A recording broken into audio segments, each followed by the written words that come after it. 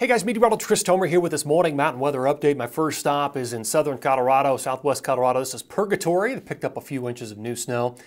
Wolf Creek also. This is all part of this southern track storm system that moved out of Arizona, Utah, and now New Mexico, Colorado today, tonight, and eventually it will depart tomorrow.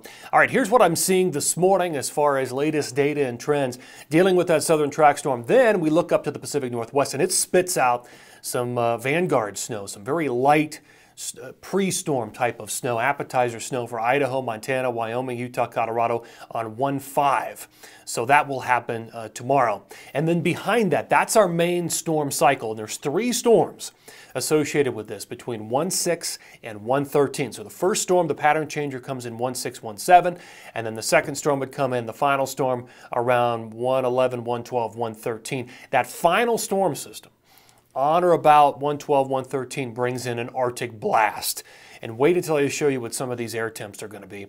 In the Northeast, this is a coast-to-coast thing. So all 3 storms will come out of the west, hold together, and actually they could re-intensify up in the Northeast and become snowstorms, windstorms, rain-snow mix at times.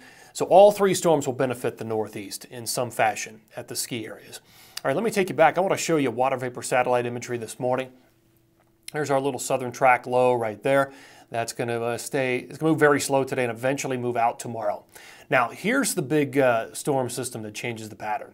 Right here, there's another area of low pressure behind it and potentially a third storm somewhere back in here. And all 3 are riding this powerful jet.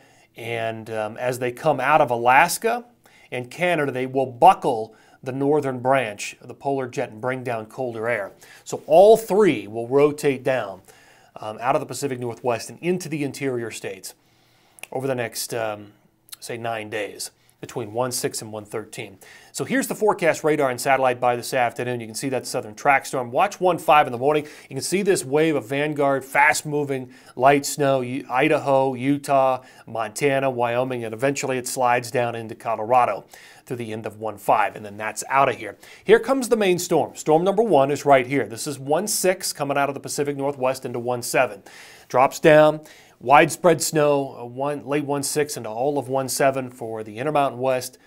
That's in the morning. Here's the afternoon. It continues. And by the time we get into 1/8, it's starting to pull out of Colorado and New Mexico. Here comes storm number 2 in the Pacific Northwest. It also drops into the Intermountain West.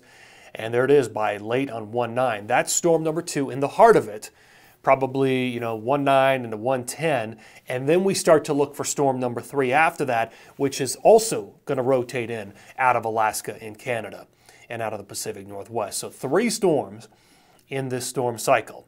All right, I've got a number of graphics to show you here. Here's the jet on 1/7. This is all associated with storm number 1, the pattern changer, deep trough, sliding through the Intermountain West in colder air.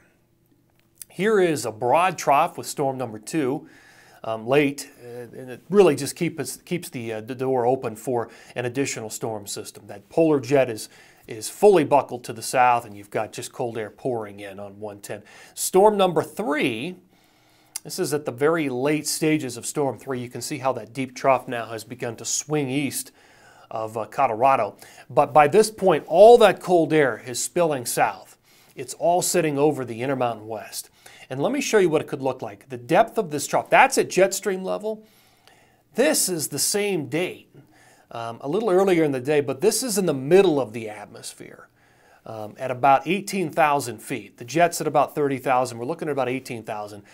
Guys, this is a really deep trough. You see the magenta over Wyoming, Utah, and Colorado. That's about 4 to 5 standard deviations below the 30-year norm.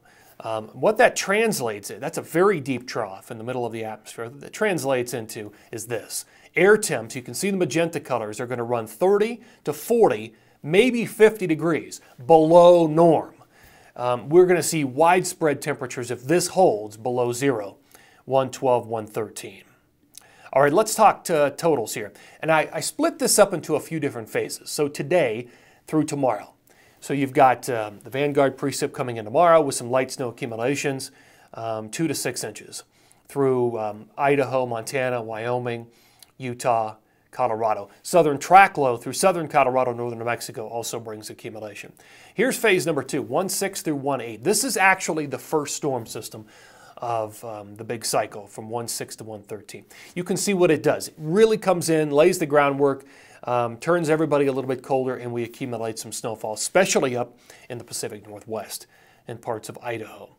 Here is phase number 3. This involves storm 2 and 3. This runs 1/9 through 1/13. You can see the accumulation potential. It's fairly big in a lot of areas. When you see the purple magenta color, that's a foot or more of accumulation. So again, all the snow doesn't come at once. It comes in 3 different phases. And let me show you the grand total map, which is what I've been showing the last few days in these updates. This is the grand total map. So this is 1/6 through 1/13, captures all 3 storm systems. Purple magenta is a foot or more, and there are a lot of places. Western and southwest Colorado, the Tetons, the Wasatch, a lot of central and northern Idaho, northwest Montana, interior BC, the Pacific Northwest, Washington State, Oregon look big. The latest trend is to shift some of the snow out of the Sierra, but still looking at some accumulation there. All right, let's talk the Northeast. So the Northeast benefits from all 3 storm systems as well. 1/6, 1/7, we get moderate to heavy snow accumulation.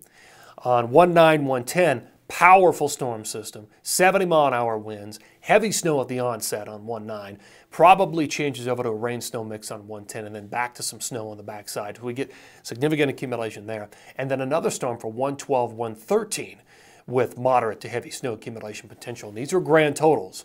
That's what you're looking at here on this map. 1/4 to 1/13, potentially 1 to 2, maybe 3 feet up on Mount Washington there.